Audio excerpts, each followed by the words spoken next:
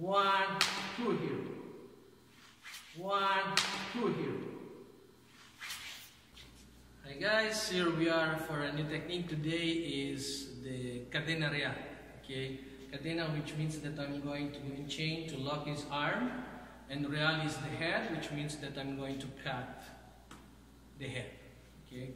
In order to apply this, Cadena real, like cruzada, pluma, they come from the tumbada, which is the mother technique. We saw it already, the tumbada, where if the angle is coming, I'm bumping and I'm cutting through.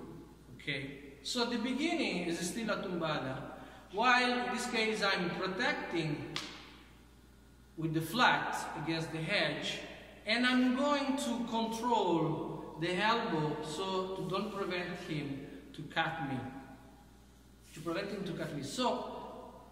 But this has to be done in one motion, otherwise it will not be successful. So when the angle 12, for instance, is coming to my head, I go for the tumbada, I control the arm, and I cut the neck. And if you notice from this position for the camera would be a bit better, I think. So from here, I'm controlling, and then I can lock easily. That's why it's one chain to cadena to lock. Okay? So, one more slowly, so the angle 12 is coming. This is the contact. Okay?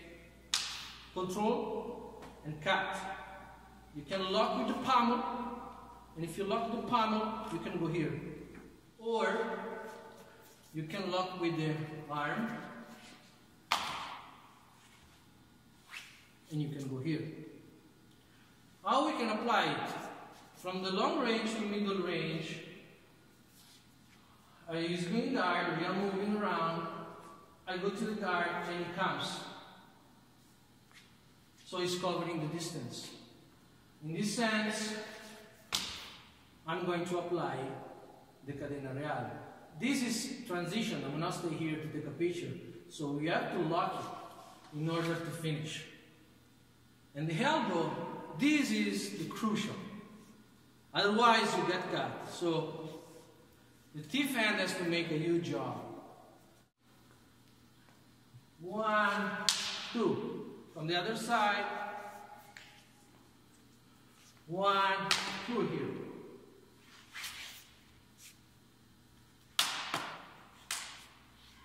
Thanks for watching. See you to the next one.